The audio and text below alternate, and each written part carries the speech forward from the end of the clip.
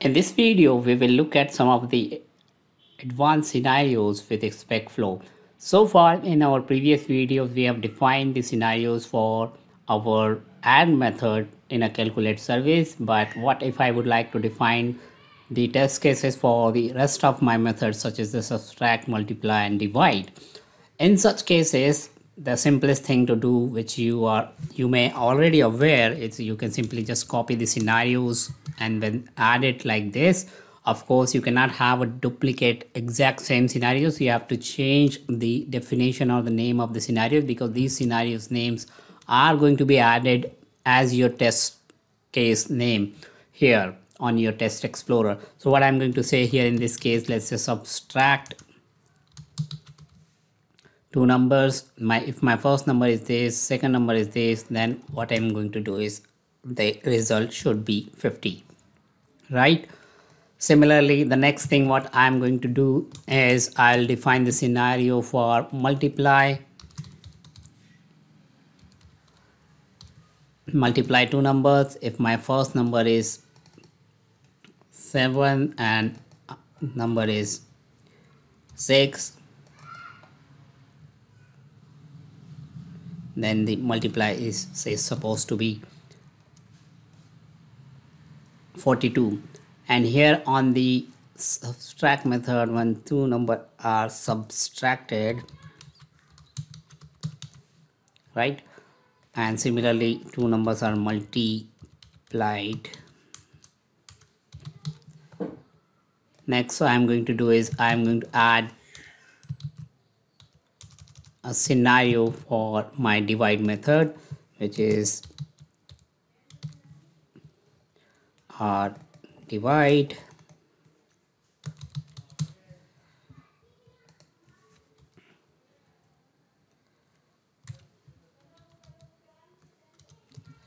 then I'm expecting 42. Now, when we have duplicated our add scenarios, we did not require to create another step definition, because the same exact step definitions were used. Because the only changes what we were doing is we were just changing these numbers, and rest of the things will remain same.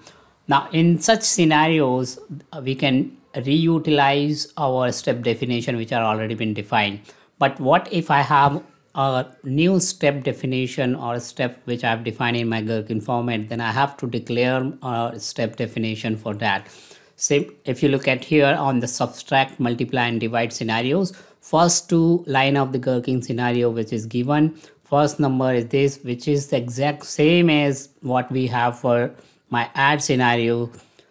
In that case, it's not showing any changes. It means that my SpecFlow project has already found the step definition for these two lines. Similarly, it has found the step definition for the last result line, because the result line or this Gherkin scenario for the result text is same what we have for the add.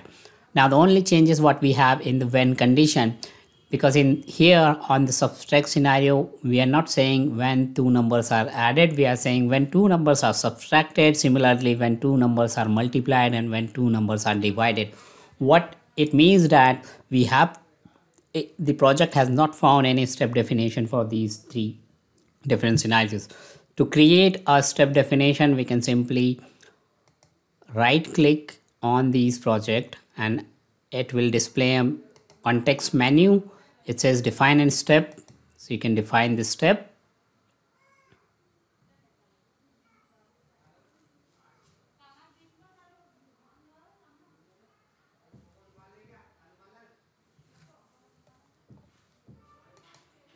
This is how our step definition step will look like. You can copy to clipboard or create, or you can also change the name of your step definition class. Let's say if you would like to define these specific step to a dedicated class, then you can change the name of that class specifically.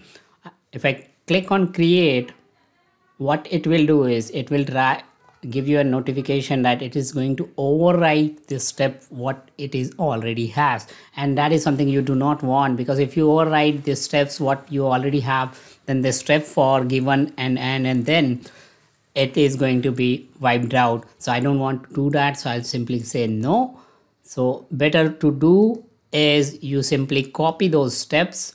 I'll say copy to clipboard. Do not mistakenly overwrite that. So I'm going to copy that. It has got the same throw new pending step execution exception. So that is what we do not want. So what we are going to do is we are going to simply provide an implementation for subtract, multiply, and divide.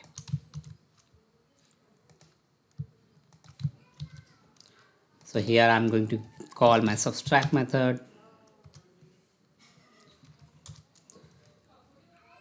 Here it's going to be multiplied, and here it's going to be divide.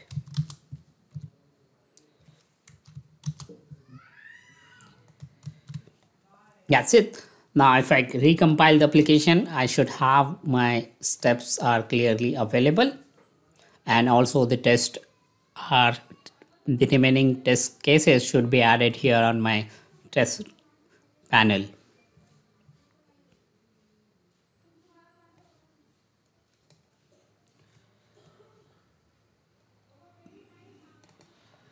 As you can see that we have got these three test scenarios which are added, but it's not been executed as of now. But as this color is still looking purple, and after some time it has gone now automatically. If not, then you just reopen this feature file and it will be reflected back again. This happens sometime, depends upon your Visual Studio performance. Now if I rerun again, I should expect all my test cases to be passed. As expected, all my test cases are passing because whatever data I have provided in my scenarios, my implementation is exactly passing the way it is expected. Now, the last thing I would like to show you here is, let's say if you would like to perform your unit test cases to be executed with variety of data, then the option one you can do, which I have already presented here in my two-step. You can duplicate the scenarios, but in that case you have to given the name of a unique name to your scenario, which is what you may not want. But in such cases, what in the other case what you can do is you can use a parameterize or define a parameterize test cases for your scenarios. For example, let's say I would like to test this multiply scenario for different numbers. What I can do is num1, and simply I can say num2, and I can say expected. Okay, and after that what I can say here is number. This is how I can define the table, and this table represents the different numeric scenarios or different data on which my test cases should be executed, and I should expect the result with various data. I need to recompile again.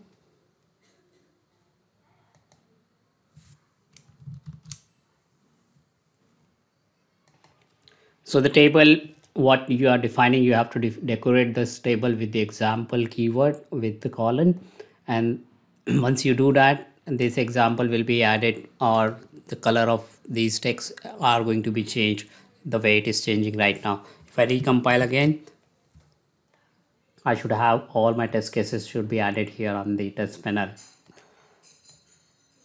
Just to let you know, I was missing this example text or example keyword.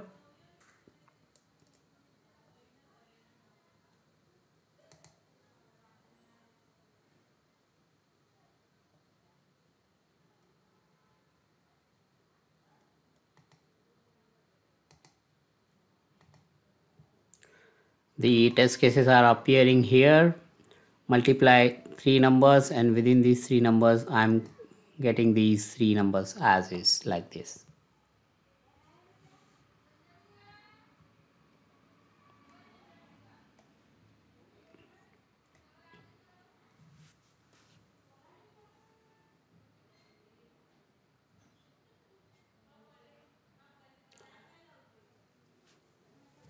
So that was an example. How do you use the multiple data set to perform the test on your project or on your code using the example set. I hope you have found this useful. If it is, please give it a thumbs up and do not forget to subscribe to the channel. In the next video, we'll see some of the more interesting fact about the SpecFlow and the behavior driven test cases. Thanks for watching it. See you in the next video.